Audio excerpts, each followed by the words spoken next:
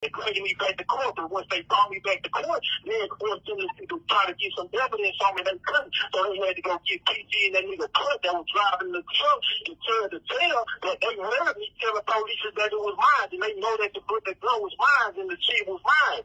Now they got them niggas to come testify.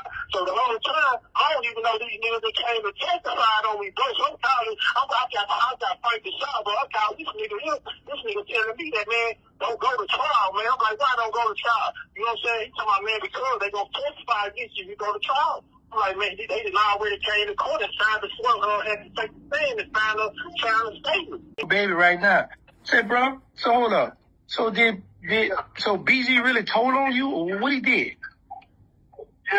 Yeah, so he had to, you know, some shit, okay, when I went down to this side, I had to, man, you know, he was messing with my lady, man, with my mama. I know you heard about messing with a girl from Houston, you know, with my mama.